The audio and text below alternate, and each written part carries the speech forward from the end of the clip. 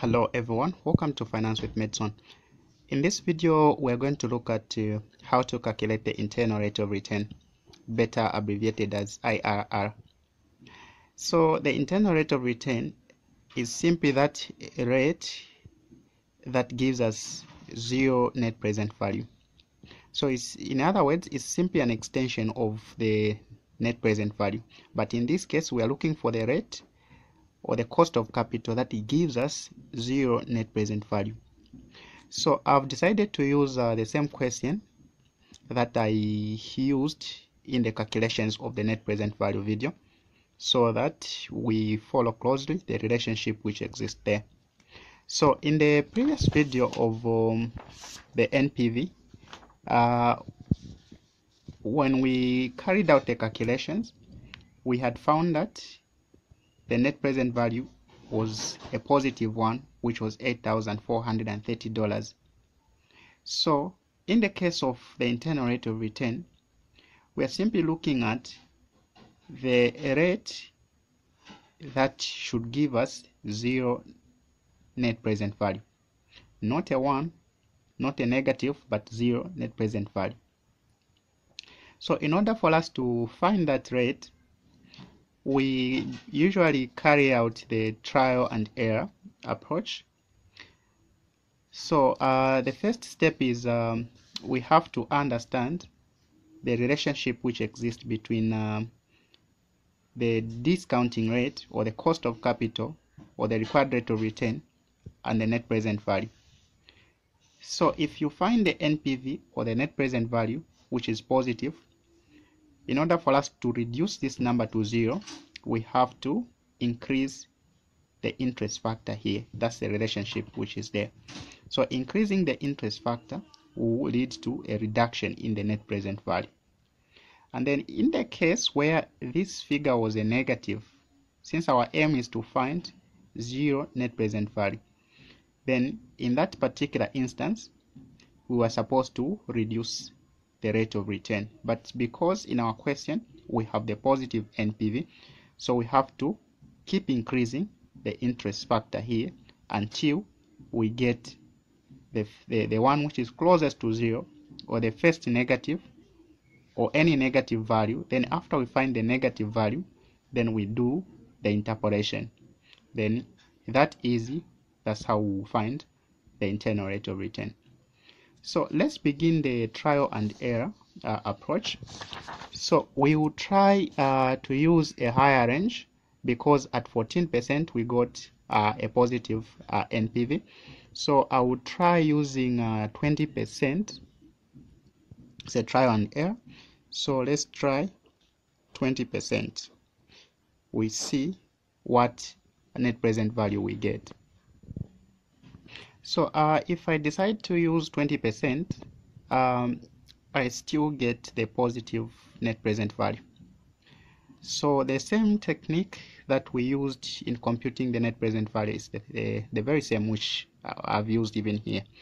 So we realize that increasing the rate to 20%, it has led to the reduction of the net present value. But our aim is to ensure that we get a zero net present value.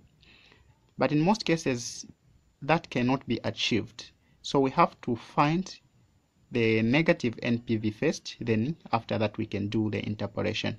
So what it means is we have to increase this rate. So it's a tedious process. So what I'll do is I'll try to increase the margin. Instead of me increasing it to 21, 22, 23, so I will try to use let me try 27 and see the net present value that I get. So we are trying 27% this time around. So the same interest factor in year number 0, we still get a 1. Then when we do multiply here, we get negative 31,000. Then in year number 2, the interest factor that we get at 27% is 0.7874. 0.7874. Then when we multiply this with 10,000, we get 7,874.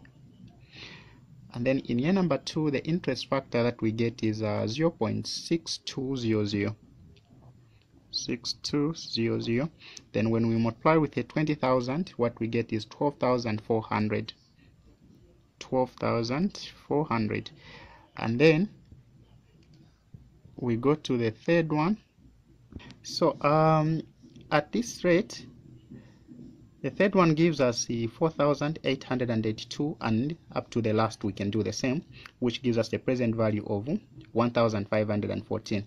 So when we sum all this, it gives us the net present value of negative 486. So we just put it in brackets to indicate that it's negative, which is 486. So what it means is the rate that will give us a 0, it lies in between 27% and the rate that we just tried, which was 20%. So in between 27% and 20%, or may I simply say in between the original rate, which is 14%, and 27%. But how do we find that rate that will give us the 0 NPV? So we have to do the linear interpolation here in order for us to find that rate.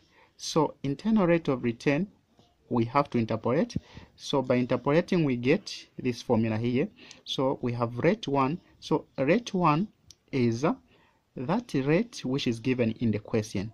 So in this case, the cost of capital, which is 14%. Then we have to add, so we can put it in brackets, the first NPV. So the net present value that we got at 14% at rate 1, we call it NPV1, which we will divide with NPV1, the same NPV1, minus the negative NPV that we've gotten, so we call it NPV2.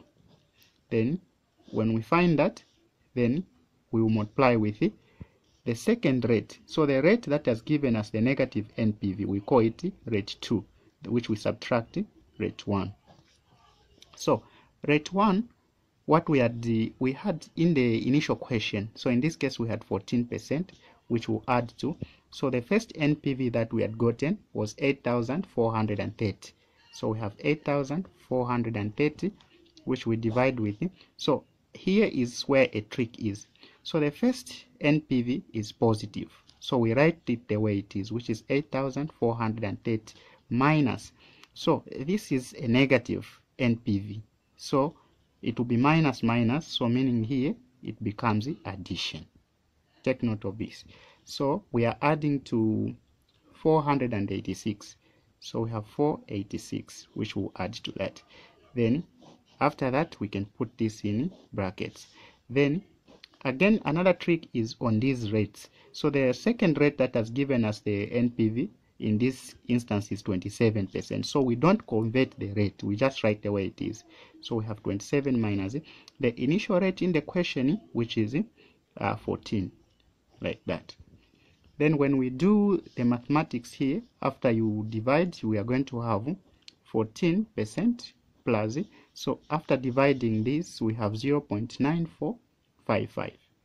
0.9455, and then when we subtract 27 less 14, we're going to get 13. So doing the multiplication here, we have 14, we just bring it down, plus when we multiply these two, we have 12.2915. 12.2915. Then when we add this and this, that gives us our internal rate of return, which is 26.29. So rounding it off to 2 decimal places. Remember, the internal rate of return is in percentage. So it's this rate that we are looking for, that when we use it to find the net present value, we're going to get the net present value of 0. And then another thing is, once you find the internal rate of return, now you have to make a decision. Should we accept this investment or not? So the decision rule for the internal rate of return is that you accept the project if the internal rate of return is higher than the cost of capital or the required rate of return. So in this case, 26.29% is greater than the 14%, which is the cost of capital to the project. Then what it means is, at this rate, it's profitable because it's exceeding the cost of capital to an organization. So this is how we calculate the internal rate of return. For further questions, we'll refer to